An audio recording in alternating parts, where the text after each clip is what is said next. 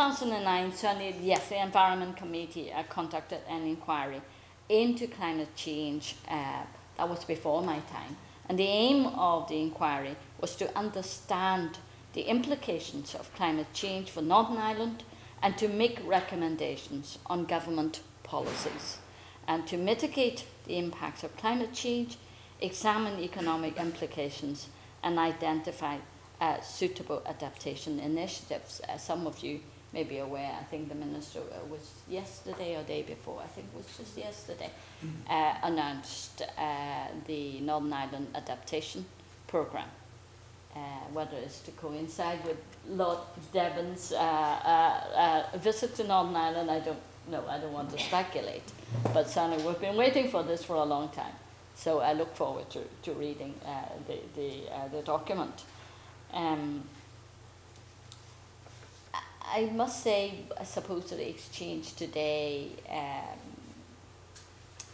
I couldn't call it disappointing, but in a way it was a bit predictable of our politicians today between their comments and Lord Devon's comments. I mean, it's open session and anyone could go back and read the comments or the exchanges.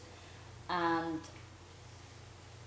some people are saying, oh, they're still skeptical of scientific evidence. I think that is just, that could be tragic for all of us if we still have politicians arguing that they don't believe climate change is here. They don't believe that we need to take measures, to address it. I mean, I think Lord Devon made a very, very good analogy. He's saying, we all pay for fire insurance of our home, although 99.8% of us would probably never need to claim it, never need to use it, and we probably all don't want it, obviously, don't want to have to cash or use that policy, but we all pay for it. We all pay 150, 200 pounds for it, because there is that little risk that we may need it. And it's the same with climate change. Some of us may say, yeah, 95% of science, of the bulk of science said it will happen. There's still 5% of uncertainty.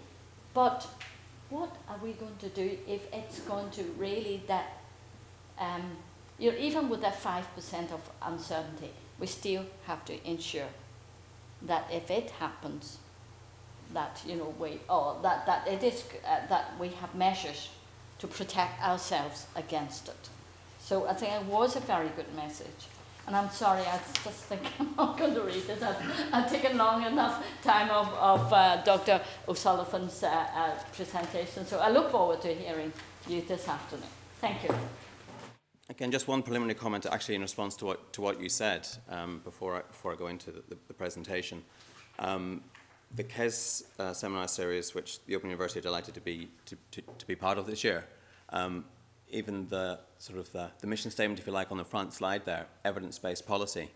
There is no firmer evidence-based policy in the whole world than the science behind, human effects on climate change. So, and this talk, you'll be glad to know, I'm not a scientist. It's not a science talk, because really the issues are political and they're economic, and that's really what's holding us back.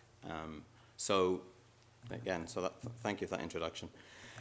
There are three main arguments in my presentation today, which I'm going to outline. Firstly, I'd like to propose that we need to rethink both our economic priorities and how we measure social progress. Secondly, that in the pursuit at the moment of economic growth, the good life, prosperity, call it what you will, we're actually systematically undermining or eroding the very basis of our well-being for tomorrow. Carrying on with business as usual is not actually an option, and it is actually unsustainable.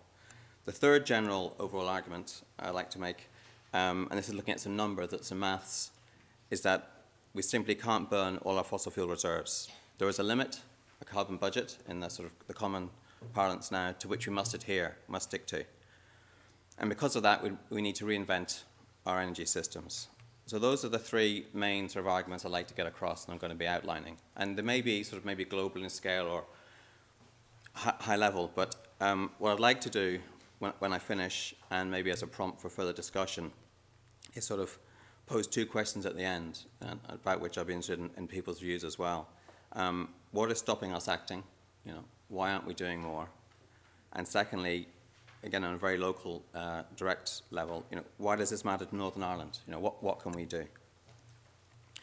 So the first thing I want to really do is look at what I think are sort of two fundamental problems or issues we have with how we measure social progress today in the world, particularly in the Western world, Northern world, and how we conceptualize and frame economic growth, economics as discipline. Both have enormous implications for environmental and economic policy. And I'm going to start with a speech that was made 45 years ago. JFK Kennedy was in the news recently, obviously because of the tragic anniversary, 50 years of his assassination, but Robert Kennedy made a very interesting speech in 1968, which is 1 minute 50 long, which I'd like just to play to you to put this sort of the debate in context. I always advise students against putting, you know, quotes into essays at the start, but I have two at the start and then that's it. So I'm going to allow myself some leeway here. So this commission, which from Sarkozy, it wasn't actually looking at any specific policies as such. It was looking really at how we can get better economic metrics and look at the way in which policies are designed, implemented, and assessed. And significantly, as an example, in the executive summary of that report, these economists noted, and quoting now, choices between promoting GDP and protecting the environment may be false choices once environmental degradation is appropriately included in our measurement of economic performance. So too, we often draw inferences about what are good policies by looking at what policies have promoted economic growth. But if our metrics of performance are flawed, so too may be the inferences that we draw. So, and actually similarly as well, that was picked up in 2006 and 2010. David Cameron made two speeches and actually commissioned the Office of National Statistics, the ONS in Britain, in the UK, to look at other measurements of well-being in society too. So this is on the agenda, and actually, I think which is encouraging, just down the drive from here in the Stormont Hotel, I think in September of this year, I wasn't at it unfortunately, but there was a Measuring What Matters in Northern Ireland conference, I think organised by the Carnegie Trust in the UK, which I think the Minister of Finance attended. And there was representatives from Scotland, the Republic of Ireland, local academics from Queen's and statisticians from NISR were there, and they were looking at measuring what matters in Northern Ireland too. So often the problem we have with climate change, going back to what Anna said at the start, is that there is, and obviously so, particularly when elections are coming, and we only have to look at the local news coming from Westminster at the moment with the Conservative Party and the coalition government, short-term economic growth is always a priority for everything. It is the currency, really, of political debates and of how a government does. You know, if the economy is growing or GDP is up, the government is performing, and therefore they get elected again. But perhaps, interestingly, maybe at the time of the last recession, there is a wider debate about looking at what really matters and what we count as progress. And the second quote, and the last quote I promise I'm going to read you, is one from Ben Bernanke. I'm not sure of his pronunciation either, but he's a very important and influential man. He's the chair of the US Federal Reserve, or the Fed, as it's commonly known. So he's responsible for monetary policy in the United States. Sort of a loose comment from a chairman of the Federal Reserve can often wipe billions or add billions to the stock prices around the world. So when he starts talking about looking at economics differently, I think it's something we could maybe take notice of too. And what he said, so we're talking about looking beyond GDP and new metrics. As we, quote, as we think about new directions for economic measurement, we might start by reminding ourselves of the purpose of economics. Textbooks describe economics as the study of the allocation of scarce resources. That definition may indeed be the what, but it's certainly not the why. The ultimate purpose of economics, of course, is to understand and promote the enhancement of well-being. So I think this sort of move or a direction to sort of question short-term economic growth, what constitutes it, especially using GDP as a sort of proxy for economic growth, I think it's good that we're looking now at that why of economics, because I think this leads to some of the problems we have in tackling climate change. And Important in this regard is a book many of you may have heard of or may have read. Tim Jackson in 2009 wrote a book about prosperity without growth, which on the sound of it obviously is, sounds counterintuitive. Of course, depends on how you define prosperity and how you define growth. But he posed a fundamental question, which was, what can prosperity look like in a finite world with limited resources and a population of the world which by 2050 is going to be 9 billion? And a lot of these figures and targets we have are looking at mid-century points, 2050 or sooner, or the end of the century.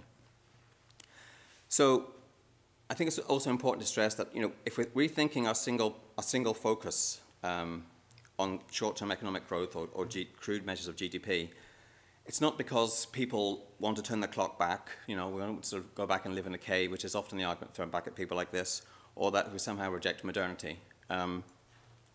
It's because there is a huge dilemma which we face, really, and that is, as I stated at the start, in pursuing growth-based prosperity today, we're undermining and actually completely diminishing the basis for our well-being for life in the future, because our economy is fueled by carbon, fossil fuels, which we're using up at a large rate and which won't be there forever.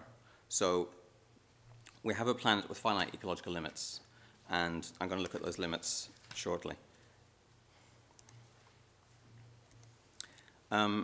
Before I do that, actually, I just want to say something about economics as a discipline. It's funny when climate change is talked about, in fact, any issue is talked about, it's often always only when the economist speaks that these things are taken seriously.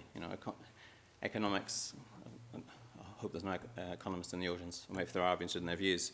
But it is seen as somehow almost an untouchable social science, as if everything economists say carries some kind of great truth. I think it's fair to say that it's questioned less than other social sciences. So it's also fair to say, and I think this has been acknowledged, that climate change has fundamentally challenged a lot of conventional economic thinking. We think back to the Stern Review, the Stern Report, which is so influential in 2007, when he admitted climate change is the greatest and widest ranging market failure ever seen. And in short, we simply can't leave it to markets alone to fix the problems of climate change, because markets do not automatically solve the problems that they create. Especially in the case of harmful externalities like CO2 emissions, unregulated markets produce too much CO2 because they do not put a price on the damage that they do, their external damages. So, and I think the message for us even here as well, what we actually need is some sort of proactive strategic interventions by governments and regulation in terms of either carbon taxing or pricing. But of course, I listened to the radio on the way up here today.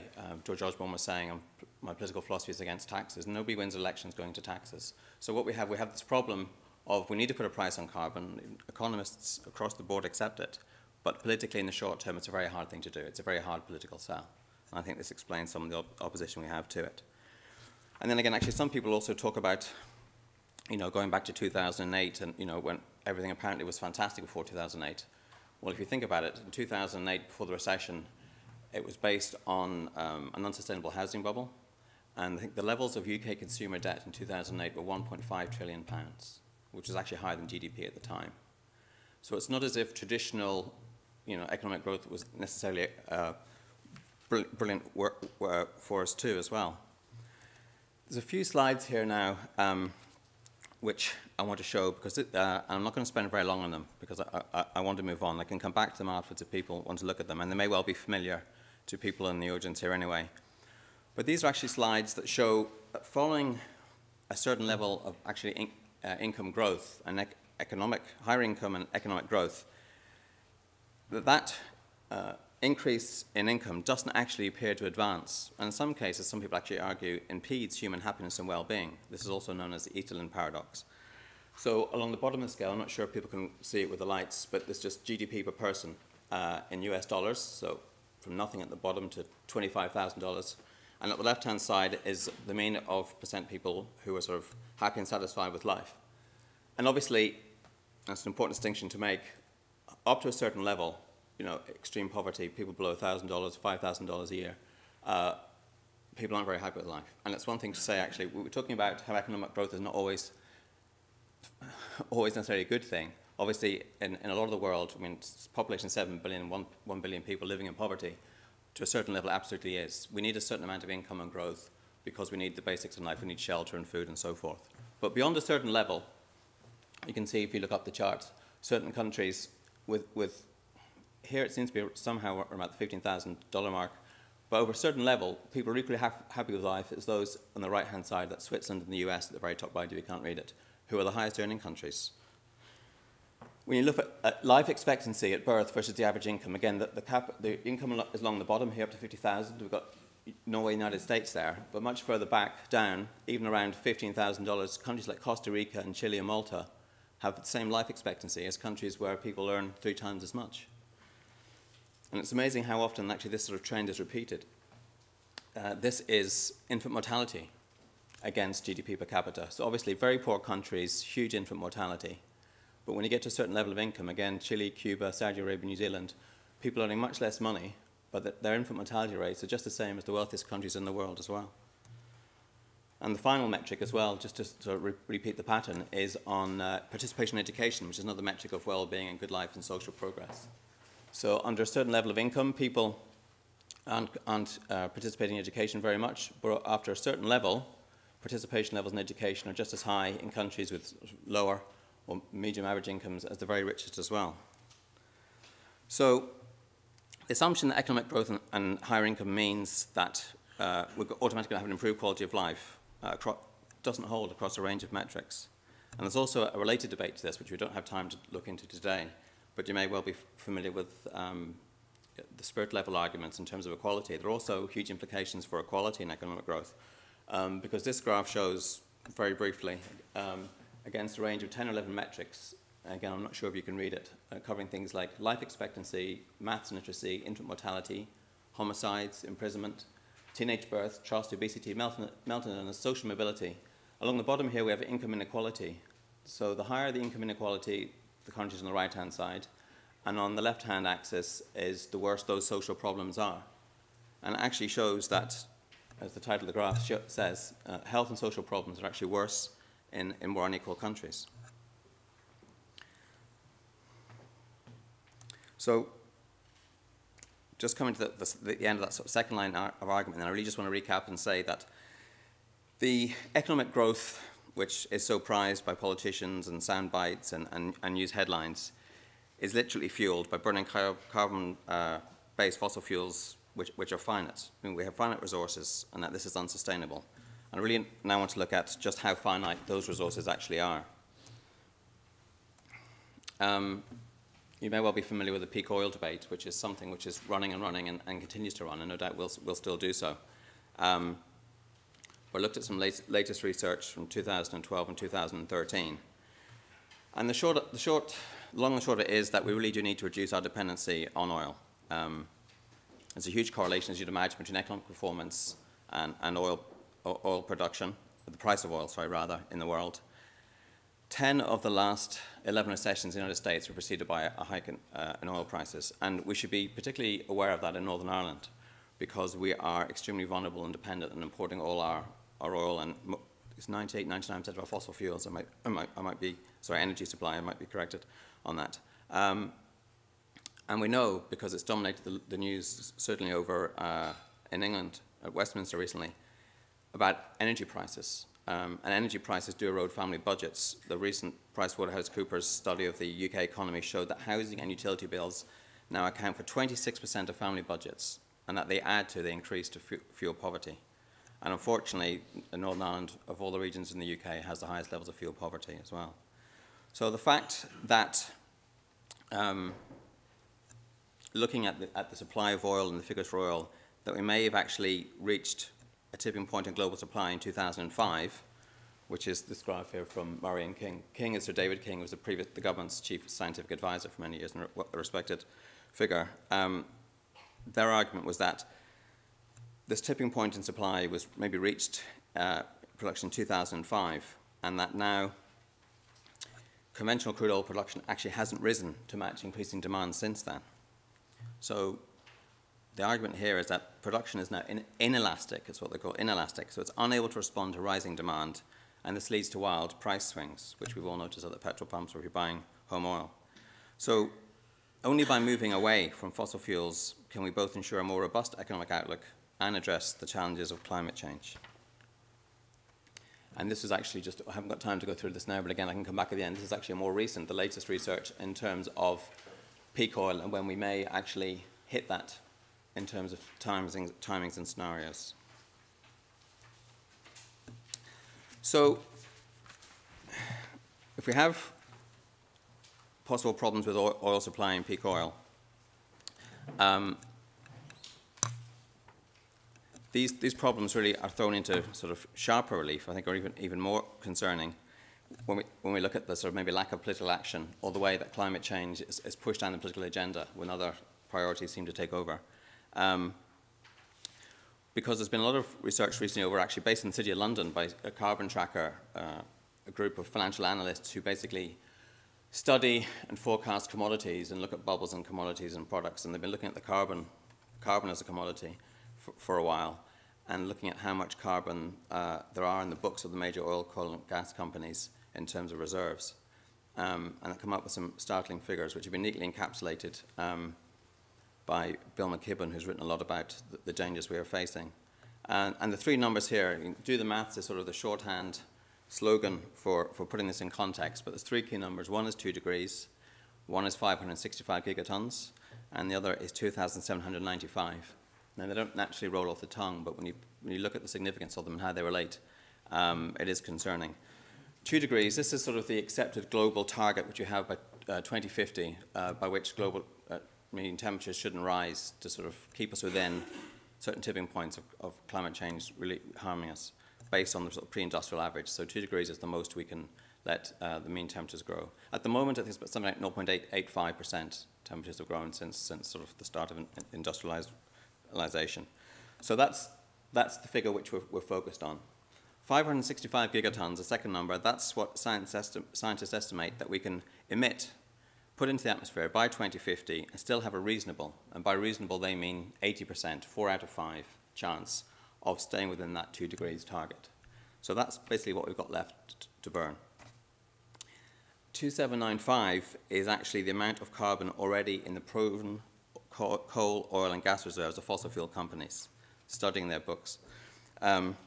So this is the carbon that has sort of been accounted for and planned for and planning to burn, which is 5 times what we can safely do.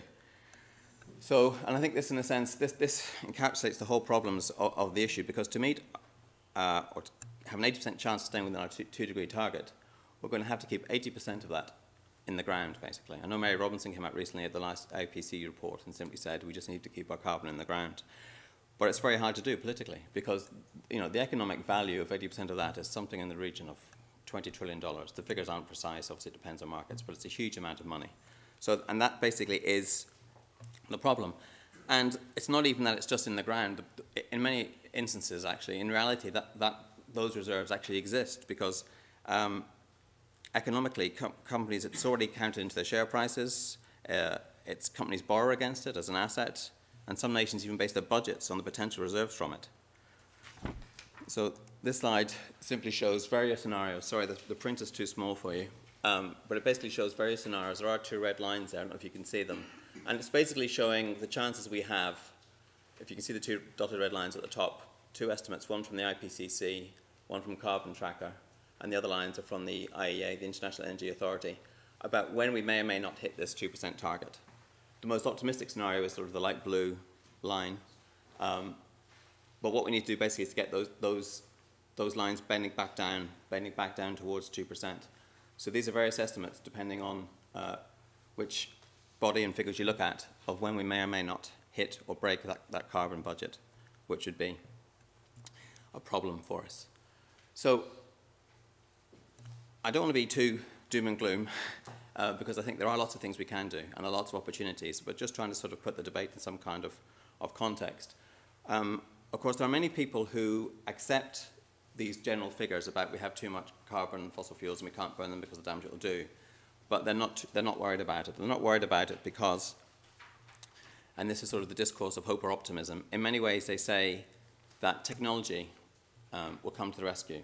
Innovations in technology, improved efficiency in technology, new technologies yet to be discovered will come along to our rescue. And what they will do is, and this is sort of the economic term, if we have decoupling will allow for us to to meet these targets. Decoupling simply is we'll be able to continue with economic growth and burning fossil fuels, but we'll be able to take away the carbon emissions from that. So we can decouple the carbon emissions, which are the negative, the bad, from the economic progress. So once we learn how to do that better, we'll find we can continue with carbon-based economic growth and we'll be fine. Now, I mean, this, of course, is the holy grail. It's what people are looking for. So, the argument, the positive argument here, the technological fix is that, technological advances means the economy can continue to grow without breaking our limits or running out of resources. But the question is, how fast will technology have to keep up?